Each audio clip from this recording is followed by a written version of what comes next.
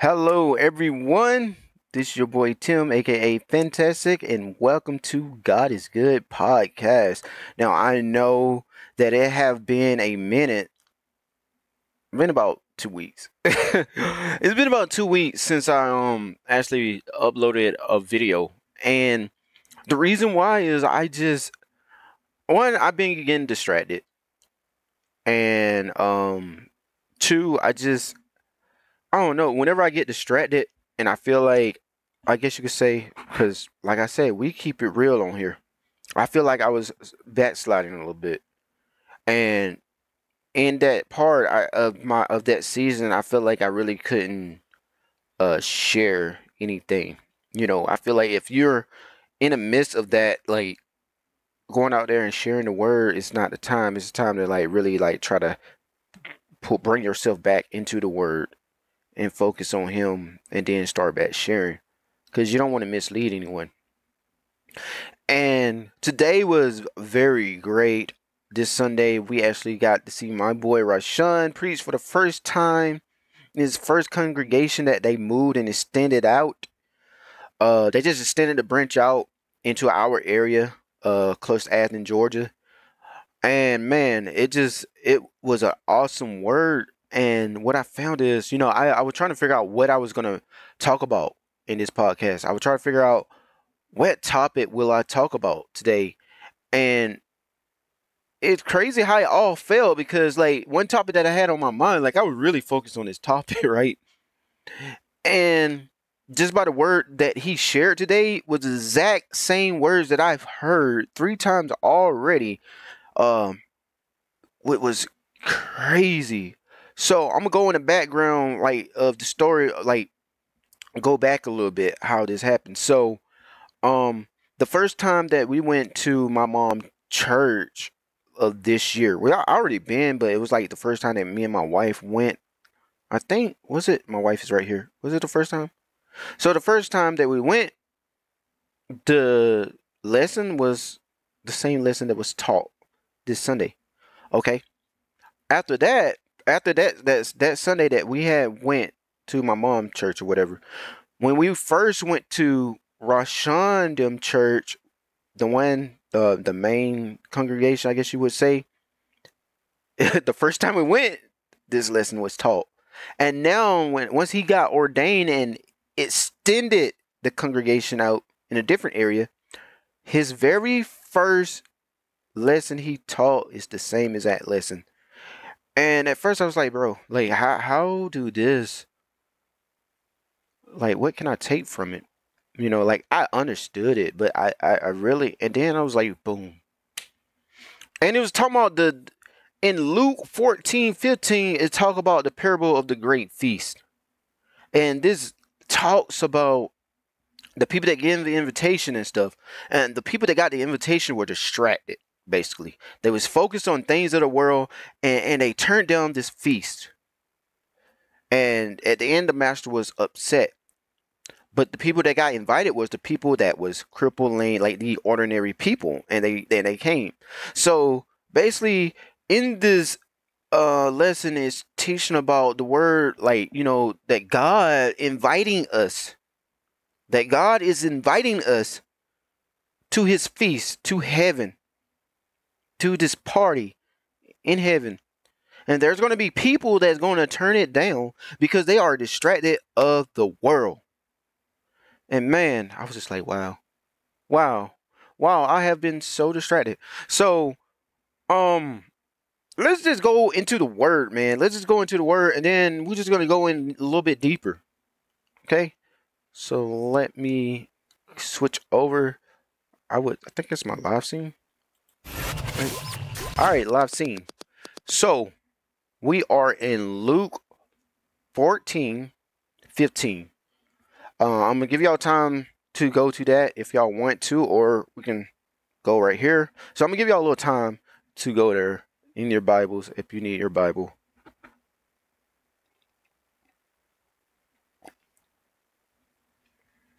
And I am reading from the NLT. Oh man, I can't even get it out right now. I'm trying to wake up. Translation, thank you, babe. Translation. Um I'm drinking coffee, trying to wake up. I feel like I'm like in my little Nick Jones part, like when I'm trying to wake up, I'm kind of like babbling and don't know what I'm saying. All right, so when the NLT version of Luke 14:15, the parable of the great feast, and we're gonna start off on 15. It say, hearing this, a man sitting at the table with Jesus exclaimed, "What a blessing it will be to attend a banquet in the kingdom of God." So it's talk about this banquet in the kingdom of God. And I love the NLT version because it is straight up tell you. Jesus replied to this story. Now he's giving a parable. Talk about this banquet at the kingdom of God and the people that are getting invited and how some people are going to receive it. A man prepared a great feast and sent out many invitations. So he said, a man prepared a great feast. God prepared a great feast and he is sending out many invitations. When the banquet was ready, he sent his servants to tell the guests to come to the banquet. Wait, come, the banquet is ready. So he sent his servant, which is Jesus, to tell people, hey, come to me. The banquet is ready. Like, heaven is ready. Come, receive my word, right? But they all began making excuses. One said, I just bought a field and must inspect it. Please excuse me. Man, don't that sound familiar? Don't you know when people like try to invite us to listen to God's word, we be like, oh man, I just bought this new car, bro. Like I gotta go. Like I gotta do this to my car or whatever. Or oh, I just got this new gaming system, man. Look, we'll talk about that later, bro. Like I got things to do. Don't that sound familiar? I mean, I know it sounds familiar to me. Because there's time when I want, someone wants me or God want me to spend my time with him. And I'm like, oh man, I got this Fortnite game to play. Y'all know I play Fortnite. Y'all seen the videos in my old video session. Come on now. So it's another said, I just bought 5 pairs of oxen and I want to try them out. That sounds familiar. Please excuse me. Another said, I just got married, so I can't come. Look, we know marriage is a blessing and stuff, but come on. He's basically saying, look, your wife, yes, love her, but love me first. The servant returned and told his master what they said. His master was furious and said, go quickly into the streets and the alleys of the town and invite the poor, the crippled, the blind, and the lame. Now, when I seen the word the lame, I was like, wow. They've been using lame for a long time. So and I think, yeah, I think lame in the Bible is the same. I really want to study on that. I think the lame is because the cripple. I used to thought that the cripple and the lame was the same, but I think the lame, like the person like not the cool one. So yeah. After the servant had done this, he reported, there is still room for more. Wow. There's still room for more, y'all. Ew, hold on. I don't know what my mouse just did. Whoa, my mouse just did a whole crazy.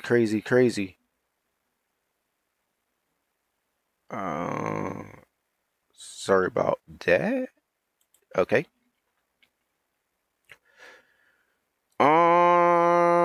There's still room for more. So his master said, go out into the country lane and behind the hedges and urge anyone you find to come, so the house will be full. For none of those I first invited will get even the smallest taste of my banquet. Let's read it again. For none of those I first invited will even get the smallest taste of my banquet. So we need to think about it for a minute. We Christians get distracted. So even, there's people out there who haven't even asked Jesus to be their Lord and Savior yet. There's people who actually don't even follow Jesus yet because they are distracted by all these things. They are distracted from other false religions. They are distracted from idols. They are distracted from lust. They are distracted from social media. They are distracted from a lot of things. And guess what? I understand, because one, I was once there, and two, as a Christian, I still deal with some of those distractions. I still deal with the social media distraction. I'm as a man of God, there's a distraction of the lust sometimes that comes in. Like I said, we get real on this channel. We're not, well, I am not holier than thou. I'm just a believer that believe in Jesus Christ. I take Jesus as my Lord and Savior, but I understand that I am a sinner, and I understand that there are some things that I am going to go through trial and tribulations. I know that I have growth to make. I know that I have to really, my old man spirit is going to keep coming back, trying to attack, because my old man spirit want to be entertained by the world, y'all. My old man spirit want to be entertained. My flesh want to be entertained. My flesh desire everything that is not of God. And that's why we can't be getting distracted. That's why we can't be getting distracted. For instance, I'm going to show y'all an example of how easy distraction can work. So I can be on YouTube right now trying to look for Christian content, and I may see this because I like Fortnite. I may see this and be like, what is this? Somebody fighting? Like, what? You know, I don't even know what this is, Lord. I don't even know how they even came up. I could be going on YouTube right now trying to find Christian content and easily get, I love Georgia Bulldogs. I can get distracted off of that. I can get distracted off Fortnite videos. You know, I can get, look at, if I am not being careful, as someone, for instance, that's trying to seek Jesus, and they get distracted easily, I'm gonna tell you how. Let me show you how the devil works.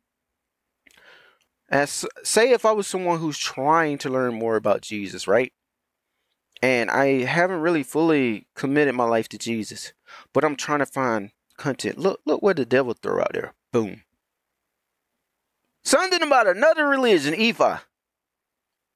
Now, I can go on a whole tangent about that. And that was actually, thank you, Holy Spirit. That was something that I was about to actually talk about. For the topic today is debunking Ifa and letting y'all know the real thing about Ifa. There's so much stuff that people don't know. A lot of people don't know how the devil perverts God's, the good thing of the Lord, and turn it for some other religion. You know, the distractions are there. All this stuff, all this social media stuff, the distraction is there, y'all. You see how much Christian content we see right here, right now. I am literally on my homepage. Let's see how much distraction. Okay, let's see. We got 1, 2, 3, 4, 5, 6, 7. My short is full of it. 8, 9, 10, 11. Y'all see that? That's full of distractions. Full of distractions and only a few Christian content. And I watch Christian content on YouTube. Y'all, that I did explain, I got distracted a few weeks ago. So just by me clicking on a simple Fortnite video, boom. Just like that. Just like that, instantly. That stuff is, it takes over my Christian content. They don't even have many of that anymore. They're fighting. Police Insider. I think I had watched a YouTube video of some pedophile getting locked up or something. Boom. You see that? Like, just stuff popping up. The Ifa thing popped up because I was watching some debunking Ifa. But then, lo and behold, guess what the devil do? He's like, try throwing a jab in there, trying to get me to watch why you should join Ifa. Like, what? But as a Christian, I have discernment, and I understand that. I understand that the devil is a distractor. You know? And my wife is here. Babe, do you have anything you want to share about distraction?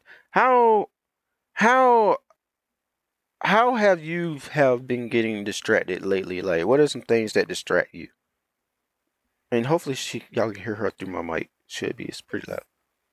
Um, it's definitely social media is very much up there because I feel like that's the point of social media. Mm-hmm.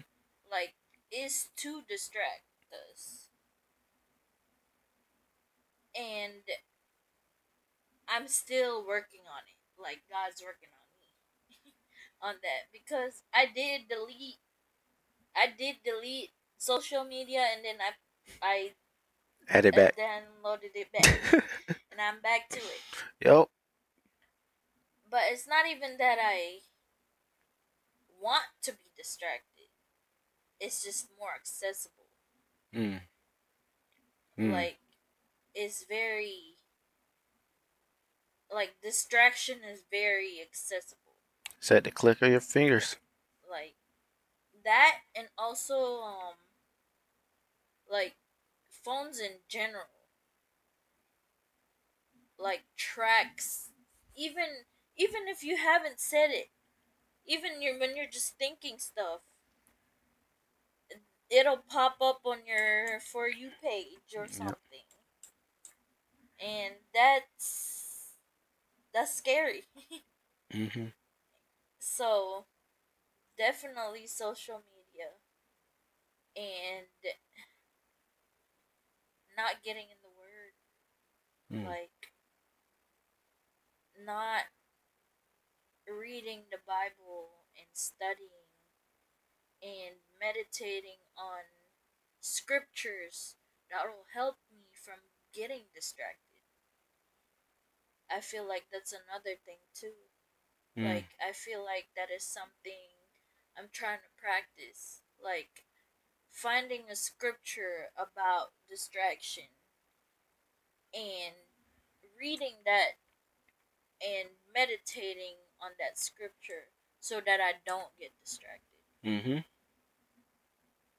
So, Hey, that's good. That's good.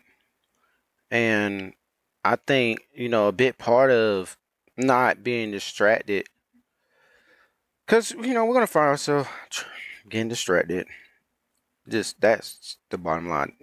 We're going to get distracted a little bit, but how long are you going to let that distraction last? Because that distraction could be easily, oh, I'm about to watch something. You turn and you be like, oh, wait, no. Because that's what I'm about to do today. I was about to get on a game, and then I ended up talking to my boy Rashawn, and we talked for about an hour or so about, the next move for the congregation and stuff. And I was like, yeah, like even with us on the phone, like it's great conversation. We're talking about God, but I still had work to do for the Lord, so I had to tell him like, yo, bro, I got to put out this content.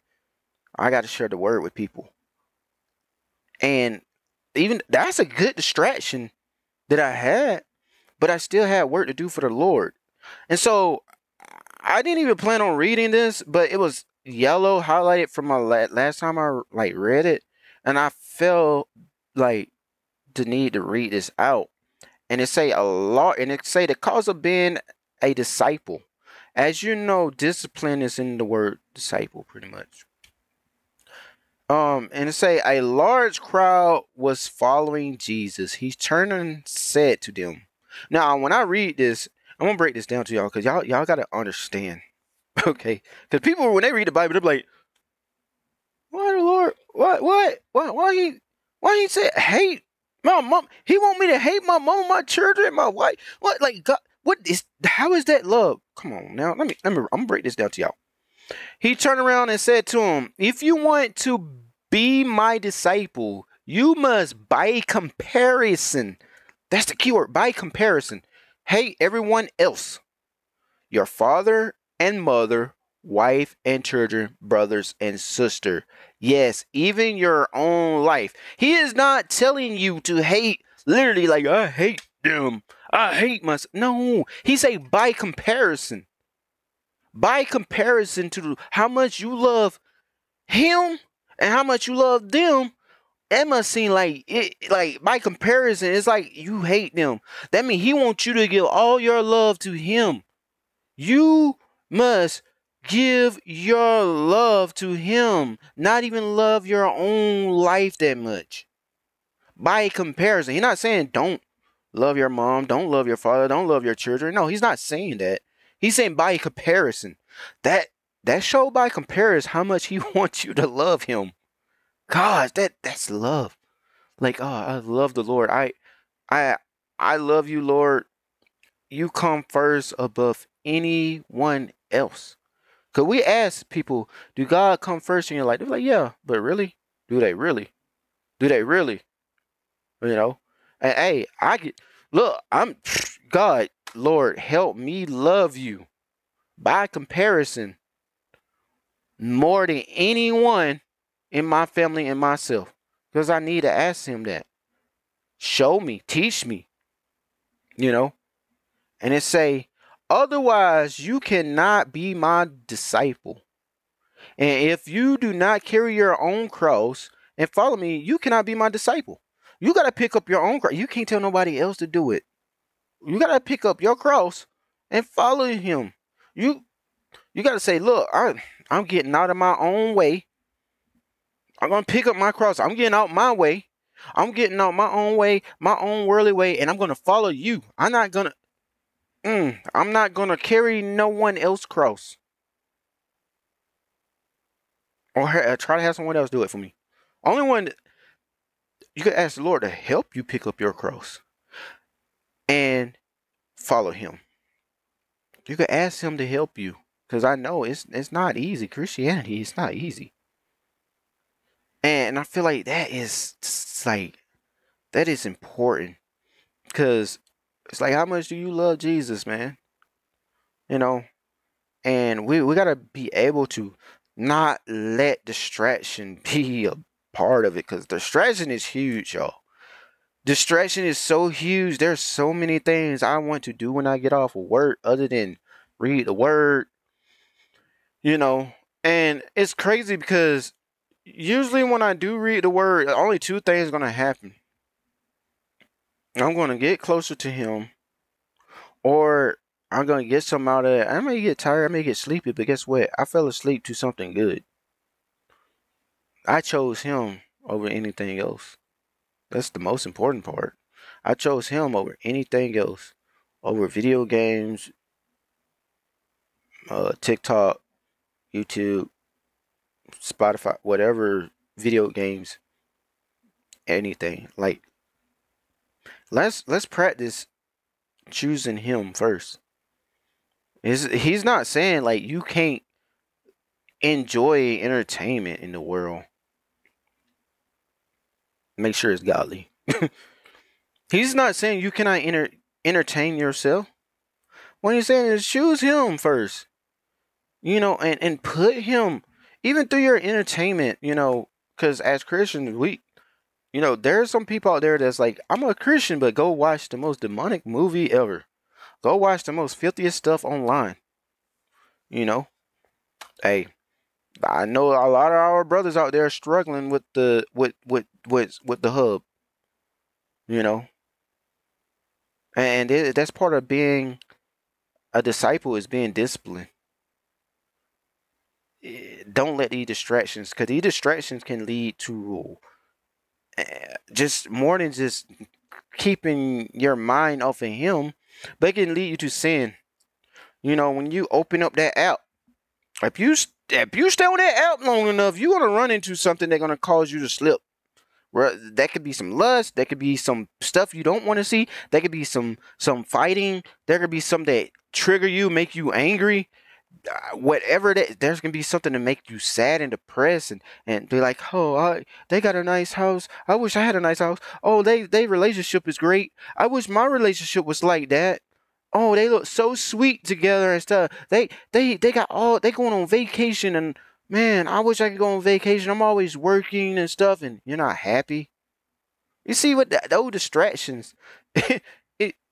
it takes you away from God, and then it calls you, once you take you away from God, then you're entertained by it, and then it calls you to sin.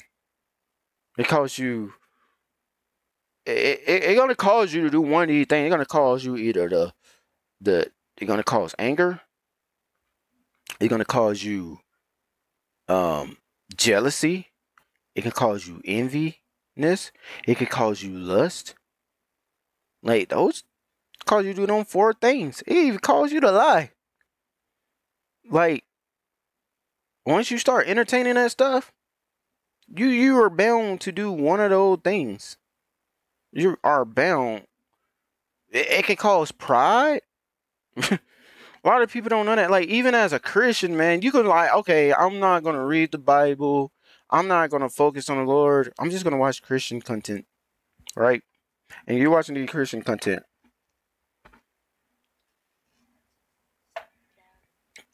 and what do you say? Start down. Yeah, you can start doubting too. That's another one. You can start watching. You could be a Christian watching Christian content, right? And you may run into something that causes you to doubt, question things. But since you're not in the Word, you don't even know the real answer to it. That happened to me early on. I started doubting, man. I really did, because I was like, oh, like I watched something. I was like, man, if God know everything, then why? Well, what's the point of following Christ then if He already know if I'm going to heaven or hell? Like, oh, man, I like literally my doubts like just was there. Like I was in confusion, and don't take what I said. Don't start magnifying what I said now, because the way that I got out of that is I had to realize, wait, no, God give us free will. He still give us free will, even though He know what you're gonna do. He still give you free will. You honestly don't know where you going. No one knows where they're going. They don't know if they're going to heaven or hell. But I will say one thing: you better give the Lord as much as you can. Do as much as you can, because also in the Bible He say there's a promise for those that follow Him. There's treasure in heaven that for people who spread the word, spread His words and obeyed His commandments and stuff. You know, there's I had to realize I had to read Bible scripture. A Christian man falls 7 times but get back up. I had to keep reading scriptures. I'm like, okay, well, in the scripture said this, and he make God never, never, never make a promise that He can't keep. And then I had to realize, like, wait, man, my mind is too small to understand God. My mind is too small to understand anything or anything what how the Lord truly like his plan in my life. You know? Like I just need to trust in Him, because His plan is way better than mine could ever be. And if I go in and follow Him to the best ability that I can, and ask Him to help me, not just through myself, but through Him, and repent daily and stuff, and try to line my life up with scriptures through Him, and pray daily, and praise Him and stuff. My wife over here giving me words. Man, and you're right. All those things, you could feel comfortable, a little bit more comfortable. You could God will reveal His love to you, that perfect peace. You just know. But we just know we have to do whatever it takes to get close to Him. Like keep Him first, because the Lord really cares about us, there's nothing can separate the Lord love from you. Nothing. So, man, just make sure y'all, keep those distraction at minimum.